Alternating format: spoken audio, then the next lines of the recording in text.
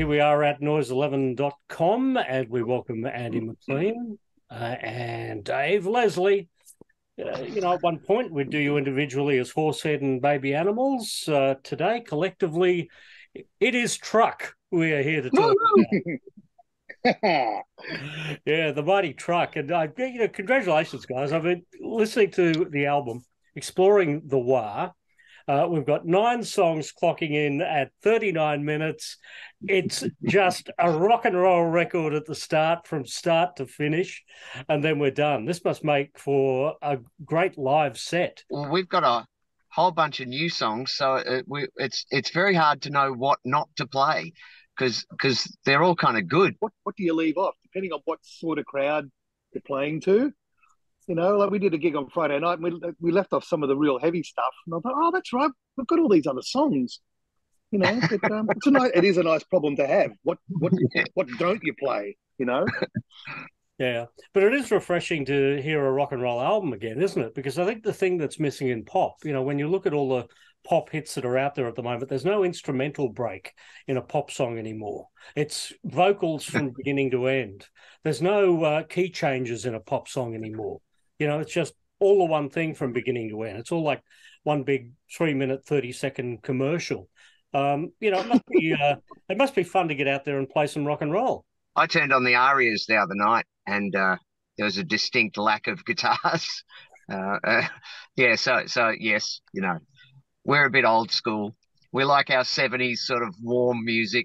Well, there's a lot of guitar on this record, so that sort of comes to mind with part Stones, part Faces. There could be a bit of Black Crowes thrown in there. Absolutely, and when you get to work with one of the greatest guitarists in Australia, why wouldn't you have guitar all over your album? Yeah, but he was busy, so they got me. Yeah, that's right. I just went and saw the Dave, you've heard this story. I just went and saw the Black Crowes the other night. You see the Black Crowes? I love them.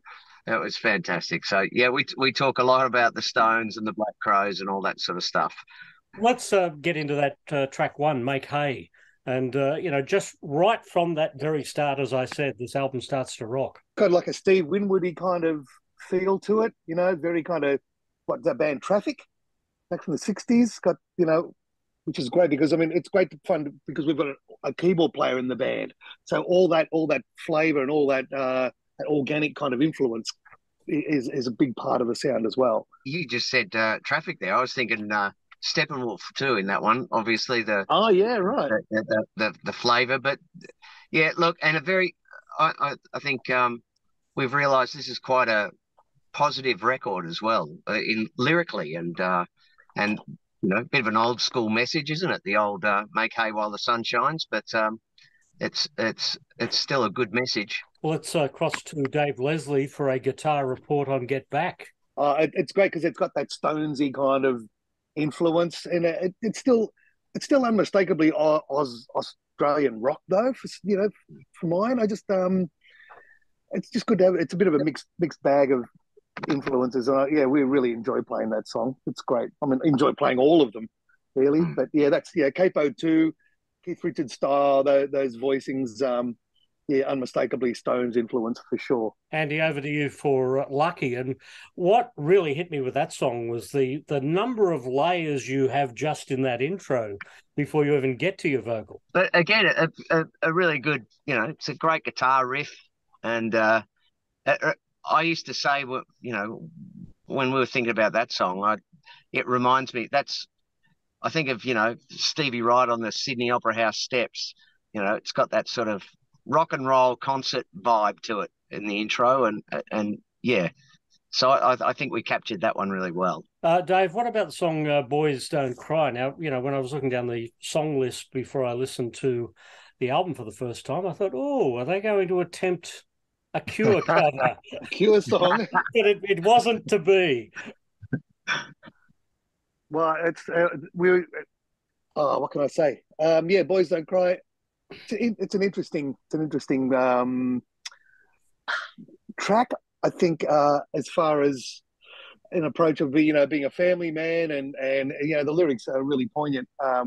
especially for guys in our band. You know, we're kind of similar ages and everything like that. And yeah, it's also a good fun to play.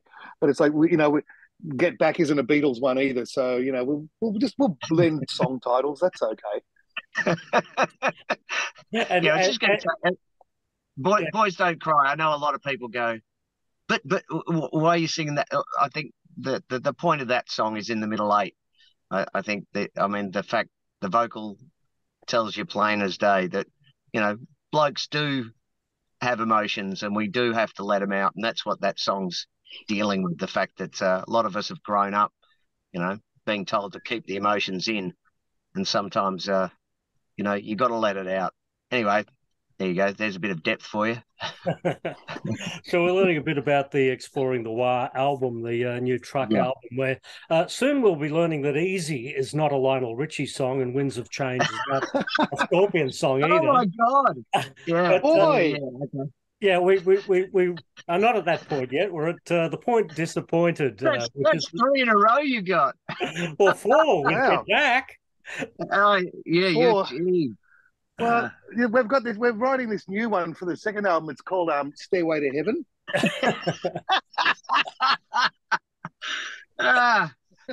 Sorry, couldn't resist. As soon as we get that Bohemian Rhapsody done, I'll feel the wrath. Fantastic stuff. So, Disappointed, another song that sounds like it would be a great live song. Is that what this album is, Andy? Like, do you play every song off this album live? As we said before, we've been because we're working on a lot of new stuff, it's like, which one will hit the bench for a little while. And what we're excited about this weekend, we're actually going to play the album in its entirety. And we haven't done that for a while. And there are a few songs we pulled out the other night, as Dave was saying, that we hadn't played off the album for a little bit. And they were exciting again. And I think that it's good to rotate the tunes, give them a bit of time on the bench, because then when you play them again, they're incredibly fresh and you're sort of back into it. Disappointed is one that was in and out of the set a few times, but I'm looking forward to that one this weekend too. There's one on here, In Deep, and like we talk about the influences that this band has, and the various rock bands that have influenced the band from back in the 70s. This one almost has an R&B, like a Stax or like a soul type bass to it, which is nice because this band we can play a lot of different styles. So it's good to just stretch out a little bit and explore some different stuff. Let's talk about Kevin Shirley there, because that's one hell of a producer that you had in for this album. It's who you know, isn't it, Dave? It's kind of who you used to room with, I guess. Kevin engineered the first Baby Animals record, and we shared a room pretty much through that whole process. The Dave and Cave show. We never closed. So, I hadn't spoken to him for a little while, and I thought he'd just laugh at me, I've got this little band, this awesome band.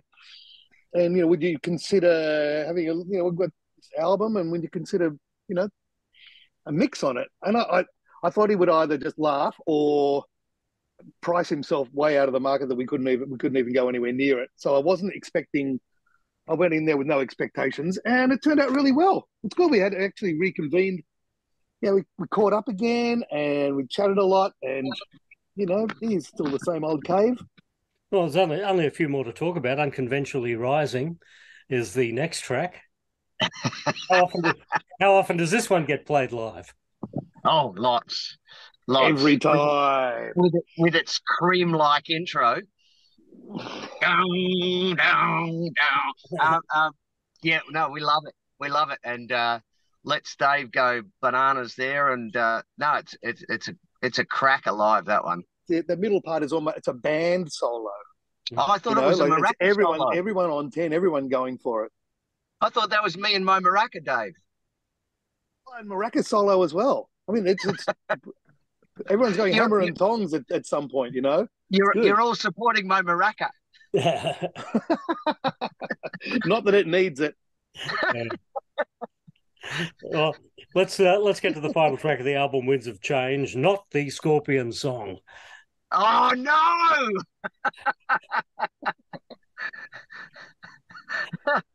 Well, there's here's the challenge for the next record: to not have a single title that you can name from another album. That's great.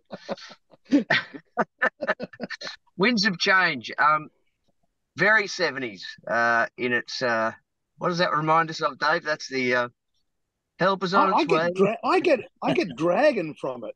Yeah, right. Yeah. Some like Zambezi era Dragon. Reminds me a little bit of that. Oh, that's not bad Winds of either. Change. That's no, it's not bad at all. Yeah. Oh, they're all fun. We've got the show where the entire album is going to be performed. Now, Andy, I've been seeing Horsehead have been doing a few gigs around the place, or have some coming up on the way. It's good to see that this band gets together not just for Jeff Jenkins' birthdays. Oh, he's an influential man, isn't he? That tipped us over the edge. That was the first time we'd ever done anything together, and we kind of looked at each other and went, we could take this further. So yeah, when you say we've done a few shows, we did one reunion show a couple of years back. We enjoyed it so much we said, let's do another, and then COVID hit, and it's been 3 years till now this weekend we can get on stage and do it again.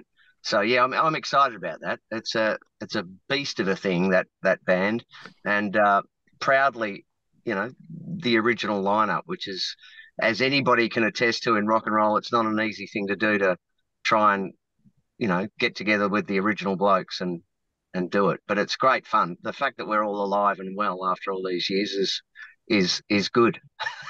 It was nice driving past the Corner Hotel and seeing the Horsehead name up there on the board.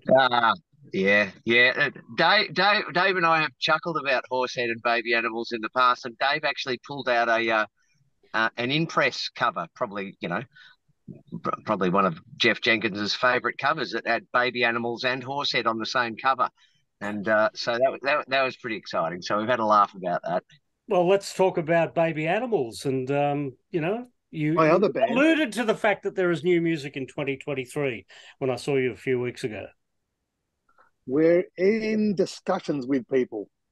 We, there's no real label there that is going to throw any kind of serious money at it. So we've got to figure out logistically how we get there. But we're going to be doing some writing, early, and see how we go. Suze wants to do a record, and so she'll, sounds fine to me. We've got to do some writing, but anyway, we'll see how we go. Yeah. Yes, he's a lot less committal, Andy, than he is when you're sort of standing backstage.